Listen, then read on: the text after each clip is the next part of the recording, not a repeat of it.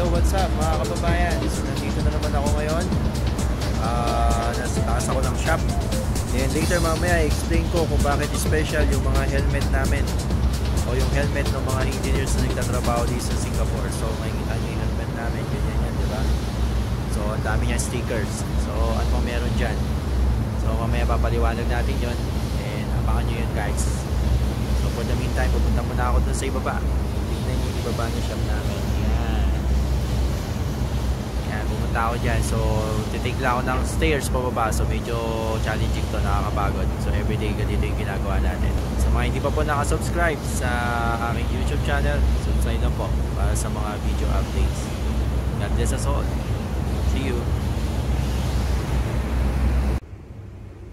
Okay, mga kababayan, kaibigan. So ano bang meron? Ano bang meron sa helmet ng isang engineer na naka-assign sa Singapore? So pag sinabi kasi nating engineer tayo dito sa Singapore, so hindi tayo basta-basta na nasabi lang na engineer tayo, then practicing nung profession natin. Then alam naman natin na iba, marami siguro hindi pa alam na yung license natin sa Pilipinas bilang isang professional engineer ay hindi siya actually accredited dito sa Singapore. So bago tayo maging PE dito sa Singapore, kailangan natin ng units or kailangan natin mag-aral sa university nila para maging professional engineer tayo. So yun yung pagkakaiba, kasi ang nakalakihan natin sa Pilipinas, tayo ay American standard, then sila dito is British standard. So maraming magkakapareho. Actually code of practice magkaiba, pero yung procedure is almost same yung procedure, pero yung code of practice magkaiba siya.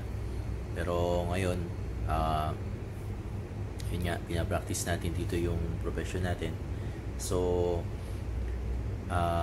ako po ay isang naging certified RTO, Resident Technical Officer for Civil and Structural, and now practicing tunneling also, Civil and Structural and Tunnel. So tayo po ay isang RTO na bigyan tayo ng chance na pumasa sa accreditation na sa Civil and Structural and sa tunneling na rin also. So napapractice natin yung profession natin bilang part ng consultant, kasi hindi po tayo basta-basta makapasok sa consultant side kung hindi tayo certified ng Institution of Engineers bilang isang technical officer na practicing ng profession natin. So yun po yung para sa kaalaman ng ibang mga bagong engineers and yung mga engineers natin dyan sa Pilipinas na hindi natin mapapractice yung license natin dito sa Singapore, pero may mga agency sila na pwede nating pasukan or applyan para ma-accredit yung napag-aralan natin sa Pilipinas bilang isang civil engineer, kagaya ng ginawa namin. So nag-apply tayo sa Institution of Engineers ng Singapore and sumunod tayo sa procedure nila. So nagpasa tayo ng mga requirements and naipasa natin yung panel interviews. And from then, bigyan tayo ng certification para maging isang technical officer for civil and structural and tunnel na rin. So nabigyan tayo nun ng pagkakataon. And now, yun nga, ako actually practicing ng civil and structural and tunnel dito sa Singapore. And yung project namin ngayon ay yung under ng government, yung PUB. Under PUB yung project namin. So ngayon, ang i-discuss ko lang ay yung ano bang meron. I-discuss ko lang ano bang meron sa helmet ng isang engineer na nag-work sa Singapore. So ipapakita ko po yung aking existing na helmet. So syempre, ang standard yan, nandyan nakalagay yung pangalan ng company namin, which is Jacobs. Then yung title, Technical Officer. Then may mga logo yan. So dahil mataas yung standard ng Singapore, so yung mga stickers, may mga stickers yan. Dahil mataas yung standard ng Singapore, yung mga stickers na naka-attach dito ay based doon sa standard nila na pag wala ka, hindi ka qualified para pumasok dun sa site or mag-practice ng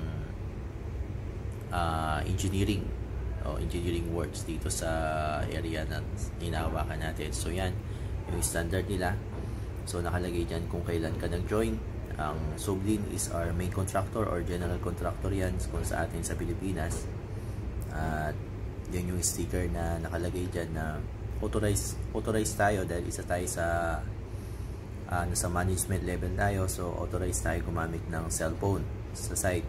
So yung mga hindi nasa management level, so hindi sila allowed gumamit ng cellphone sa site. And syempre meron din tayong mga stickers na nakalagay dito na pag wala ka nito, hindi ka pwede pumasok sa shop or hindi ka pwede pumasok sa tunnel, or kung wala ka nito, ibig sabihin hindi ka trained dito sa standard ng Singapore. So yung unang sticker natin, yung makikita nyo is yung tunnel safety inducted. So ibig sabihin na intact tayo ng safety about tunnel. So may mga trainings yan, may mga certification yan na patunay na dumaan tayo sa procedure para mabigyan tayo ng sticker niyan. And yung pangalawa is yung confined space work train. So ibig sabihin train din tayo na mag-work sa confined spaces like kagaya nga sa mga tunneling. So may mga certification din tayong kinuha niyan at naipasa niyan bago tayo ma-qualify. Then yung next is yung working at height. So isa yan sa mga kailangan natin dito na dapat train ka para qualified ka na magtrabaho dito sa tunneling at sa construction ng Singapore. So yan yung nakalagay sa mga helmet natin. So yan, hindi naman siya masyado special pero gusto ko lang ipakita, lalo na dun sa mga bagong engineers natin and yung mga engineers natin dyan sa Pilipinas na maganda ang technology dito sa Singapore. So marami tayo dito matutunan, and yung mga natutunan natin dyan pwede natin ibahagi sa mga kapwa natin civil engineer.